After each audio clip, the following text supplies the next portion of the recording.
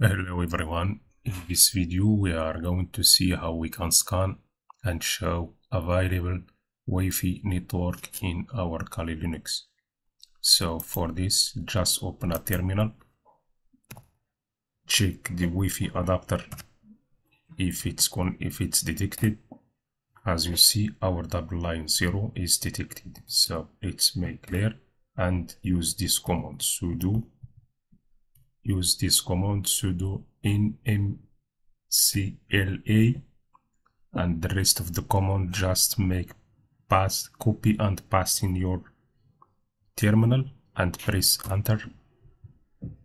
It will show all the network that are connected with that are available.